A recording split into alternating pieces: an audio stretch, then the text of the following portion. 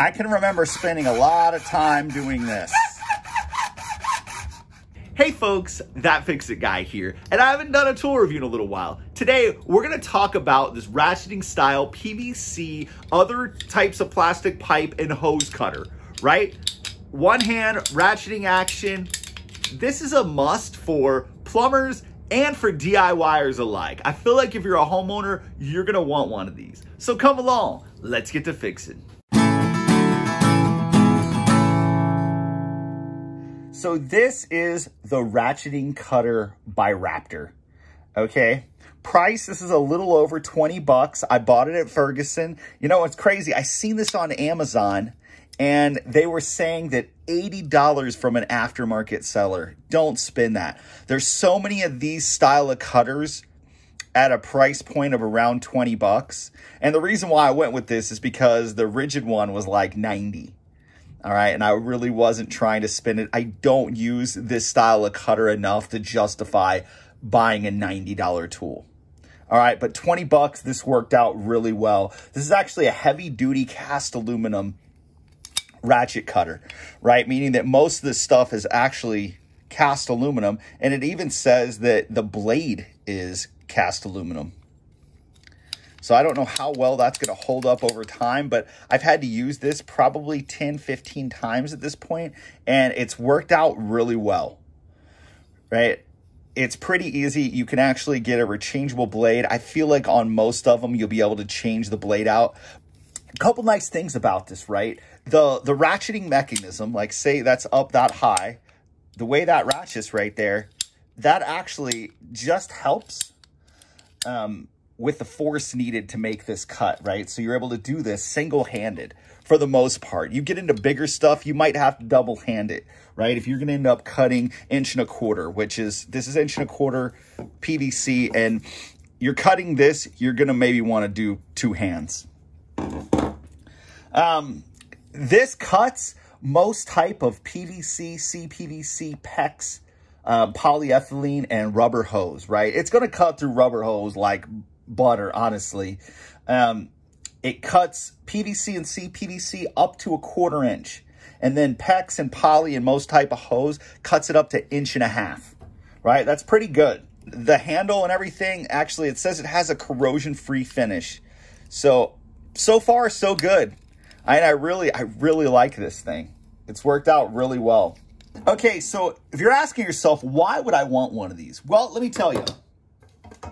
It's better than taking a hacksaw and trying to cut some kind of 3/4 inch plastic pipe, right? You're sitting here, you can do this, bump your camera. It's gonna take a while to get through that, right? But you get through there, check this out. You got all these burrs, you got all this stuff, you got all that debris now inside of your pipe. If you can't get all that stuff out of there, it's going to end up clogging your shower head. It's going to clog your faucets. It's going to clog your sprinkler system, right? And you have to clean all this out. You got to make sure that you hook all that up. But if you're talking about using a cutter like this and you're making this cut,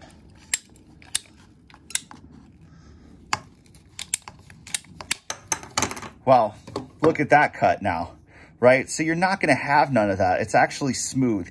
You don't actually even have to clean that out. You don't have to chamfer that. You don't have to deburr it. You don't have to do nothing. And you're able to hook that right up in there, okay?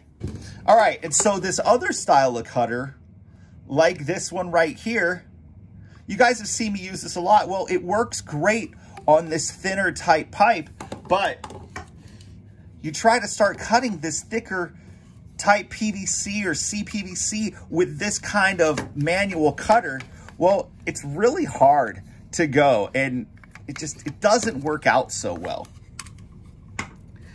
And that's one of the reasons why I ended up buying this, because I was installing some 1.25 inch pipe. You guys see me do that on my friend's frozen water line a little while back, right? And that's why I bought these bad boys, and it worked out awesome. So what will it cut? All right.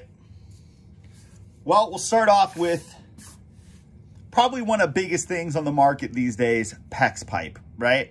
It's nice to have, especially on bigger PEX. I mean, this is just 1/2 inch, right? But you still kind of always want to give it a little bit of a twist, in my opinion, while you're cutting, but it just cuts it smooth and clean. Flexible PVC, or, you know, it's just a little bit more bendy. Almost like hose-ish type stuff. I mean, a little bit thicker than hose though, but I mean, check it out. Chop it right off.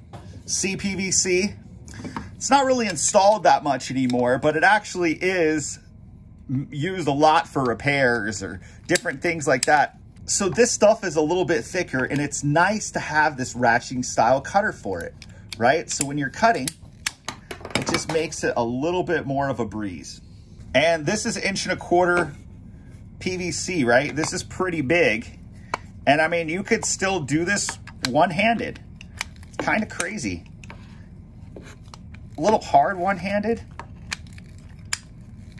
but you can still make it happen. Smaller pipe, you don't have this much of an issue. This is actually the max size for this thing in PVC, but you can see, look at that. It just makes nice clean cuts. So it's also nice to have out in your yard when you're replacing sprinkler heads, right? You can get on this little poly pipe here, and it just makes it super easy to cut off, put something new on. Okay, so to change this blade, we're gonna have to remove this screw and move this screw. You're able to grab this whole thing, undo the locking mechanism on the bottom. This whole thing's gonna pop out.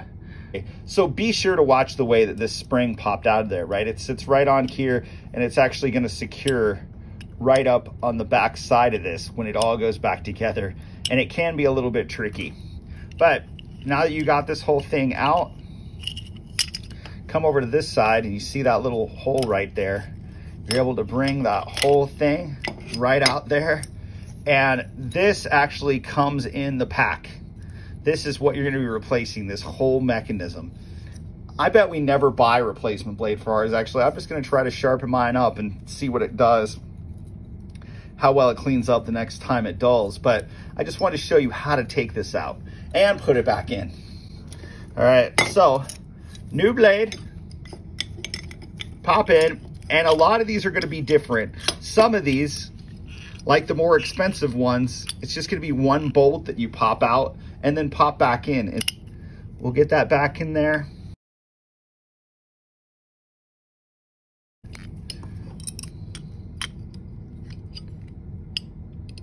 Get that on there. So the easiest way to do this is going to be to take this, put it underneath that spring. So you see that spring that's right there? Take this, put it underneath that spring. You're gonna get that right there, and you're gonna have this like right over that hole, okay? This spring, the one that you took out, you're going to wanna make sure that this side right here is facing down, because it's gonna catch the bottom of this thing, and you wanna get that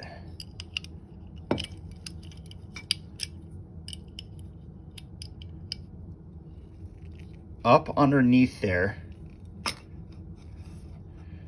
back where it needs to go. That should be in there. Okay, now it's in there. All right, let's just get the bolt back on here just a little bit.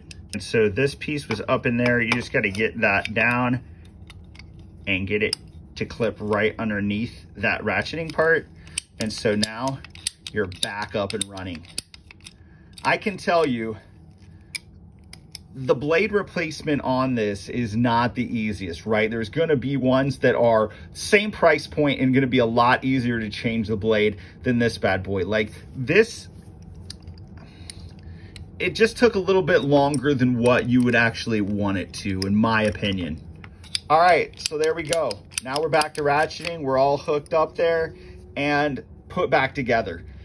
The blade replacement is a little bit hard on this. I don't know. if I would really go with this if you had to, right? As far as recommendation, there's a lot easier blade replacements out there, right? This has been a good product so far though, and I do like it. If anybody out there uses these particular cutters, like, let me know. So this bad boy is a practical little tool to have around your house, right? I'll put a link in the description box below for one that I find. I've reached out to a couple companies and asked them if they could send me one so I could do a comparison and a tool review. So we'll see. But there's some good reviewed stuff on Amazon for right around the same price point, or you could go to Ferguson and try to pick one up locally. I really hope this video helped. I hope that you liked what you saw. If you guys could please subscribe, click that like button. We'd love to have you keep coming back. Thank you very much, and we'll see you again real soon.